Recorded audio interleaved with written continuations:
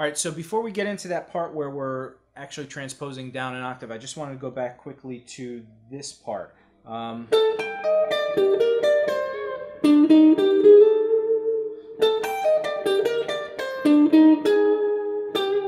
there where he plays that note, the 13th fret of the G string, and then starts walking down that scale.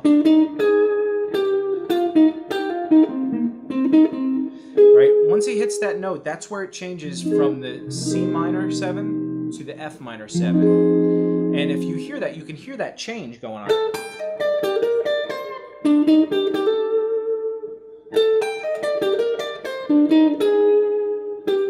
Right? And what that's doing, it's playing the minor third of F minor 7, right? So you have...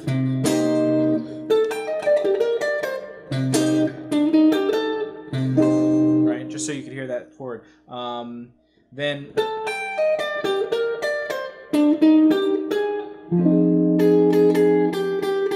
right? So you hear that change right there, and that's a cool little thing. One day I'm going to use a looper so you could actually hear this over backing tracks, or at least a backing chord or tonality.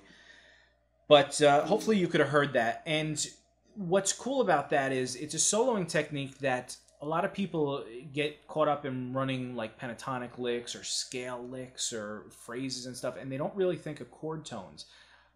It's something that I guess you get into the more advanced you get, intermediate, advanced kind of thing. You start really trying to figure out why certain licks work off of over other chords. And you'll hear a lot of guys like Guthrie or Scott Henderson or any of the really talented players that have been doing this for a long time. Even when they're not playing with a backing track, you'll hear the changes. Like, you'll hear them going through chord changes, and it just sounds so cool. And it's not just because they're changing up scales and doing, you know, some mode here or melodic minor here, or, you know, it's not always that. A lot of times it's just they're targeting the specific chord tone. So if you're playing a major chord, you target that major third, or a minor chord, the minor third, of course. You can play the root, the fifth, whatever. But then if you're playing over a dominant 7 too, you target that 7th note, major third and the 7th. So these are things we'll talk about eventually in another lesson, and we'll get into depth on it, and we'll show some examples. But I just want to let you know that that's where that chord changes, and then it goes back to the C minor chord, and it's playing all these other things. So now let's get into the next part of that riff. So after it goes up this arpeggio.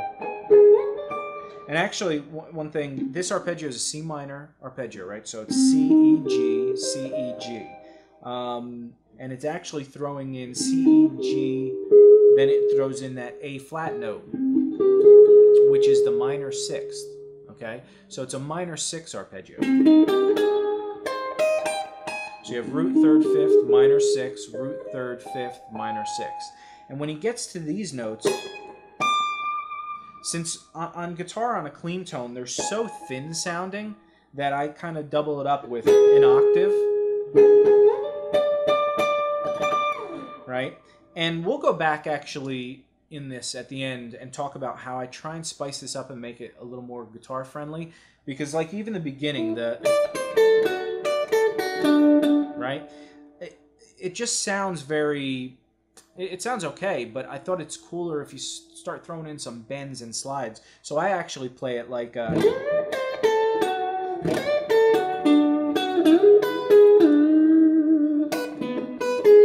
right? So I'm adding some little slides, some bends, and it just makes it sound a little more guitar. But again, we'll get into that at the end. So this goes, after it goes up that arpeggio...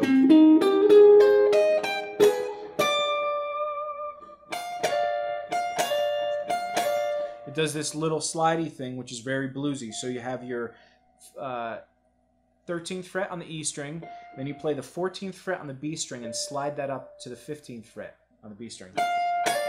And when you play that first note by itself, then these two notes together. And it does that 3 times. So you have...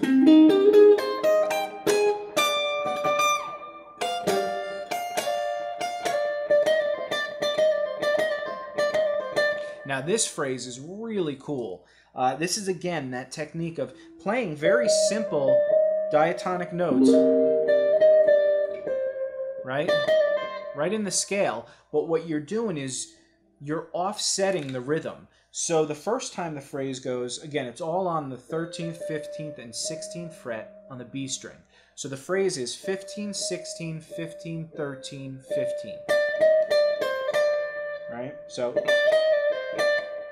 now the second time he plays it, instead of just doing, again, he goes, the first time is, then the second time is,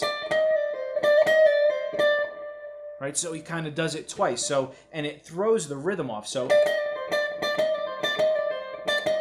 actually he doesn't go back up to that 15th fret the second time. So the first time is 15, 16, 15, 13, 15. And the second time is 15, 16, 15, 13, 15, 16, 15, 13. So it's, and he ends on that 13th fret. So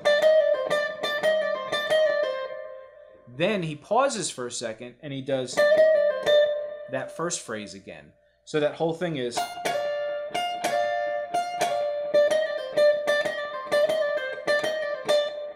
just a really cool thing. And if you listen to it on the recording, it's very simple. I mean, the note choice is very simple, but it's twisting of the rhythm, so the listener's ear is just thrown off just a little bit.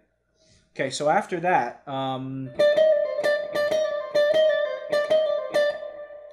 then it goes to, sorry, I almost forgot. Then it goes to this. And what that is the 14th fret on the G string to the 17th fret on the E string, so an octave. Then you're going down to the 14th fret of the E string. So then it goes the 15th fret on the B string. And if you look at that, it's just really like a D major arpeggio, right? So you have, then it goes down to the 17th fret of the D string, bars the 17th fret of the G string. You're not playing them together, but you're rolling over. Then you go up chromatically from the 15th, 16th to 17th fret on the B string. And you go back down to that 15th fret on the B string. So chromatic walk up, back to that note. So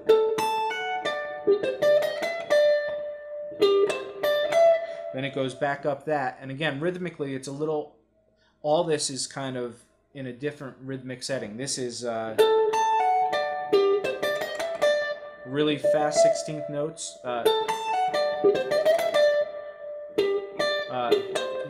Then it goes, so like 8th notes or something, or I'm not even sure. I have to transcribe this out, but that's the, it's a little slower there. So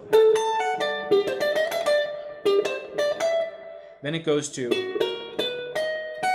so that part, after it goes back up to this,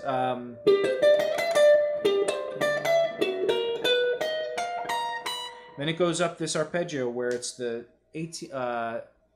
16th fret, sorry, I get messed up. The 16th fret of the D string to the 15th fret and 16th fret of the G string to the 16th fret of the B string. So if you look at it, it's barring the B string basically on the D, G, and B string, and you're playing the 15th fret on the G string. But you're walking up one note at a time. Then you play the 13th fret on the E string,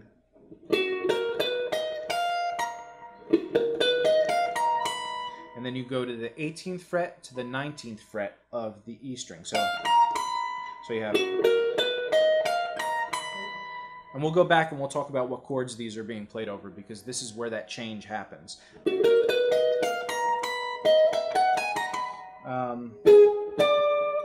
So we went up an octave here. Actually, we transposed down from what was going up.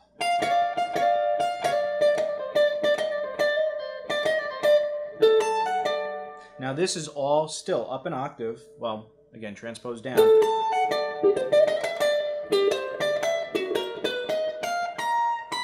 Now this is continuing to go up an octave, so you're up 2. but we have to go down again because we're going to run out of notes. So this is a good spot to go back down. So if you go back down, you're going from the 16th, 17th, 19th fret on the B string. Then you go 16, 18, 19 on the E string. Then he does this little triplet pull off from the 18th to the 16th on the B string, back down to the 19 on the B string. So that whole walk up is actually with the arpeggio.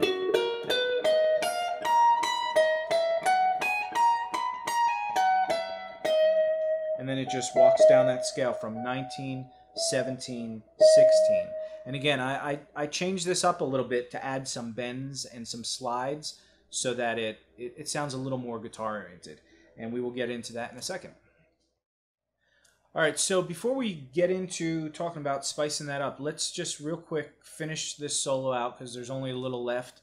And we'll also quickly touch on the chord changes that are happening. Again, what really makes this sound so cool in the way it is.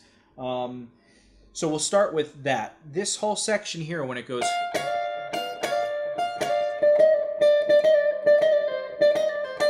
right, that's all over a C minor chord.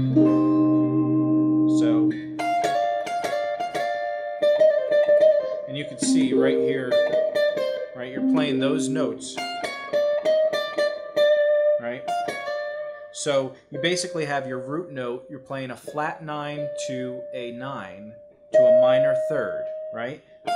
And then you have this, which is the 5th, right? Or I'm sorry, which is the 11th. So you have... then it goes to...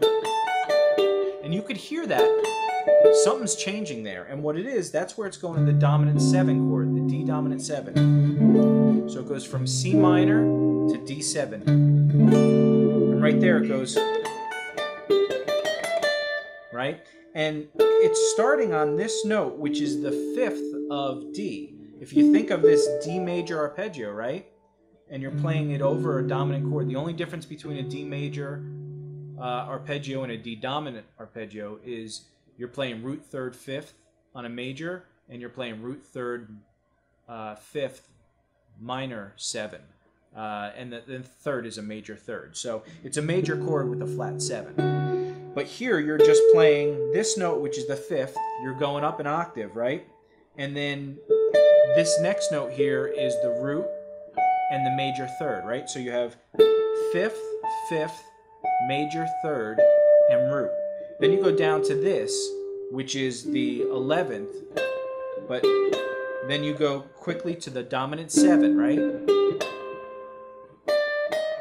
Then you go root, flat 9, 9, and back to the root. So you're really targeting that root note. Well, you have the 5th and the root, and it's all chord tones. I just got crazy.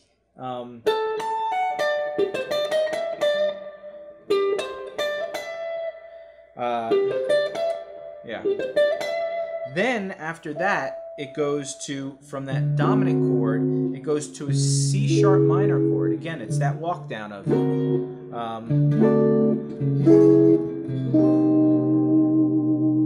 so you have this.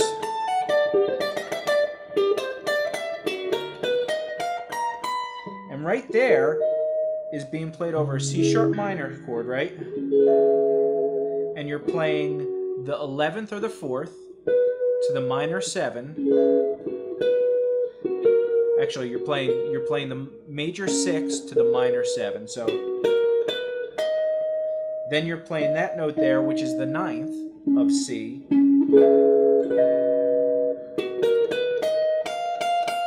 And that note kind of sounds out, but realistically, it is kind of out. But it's the major third, okay, playing over a minor 7. So he might be playing a major minor 7 chord there. I'm not really sure, but again, he just steps on that for a second, so it's okay. So you have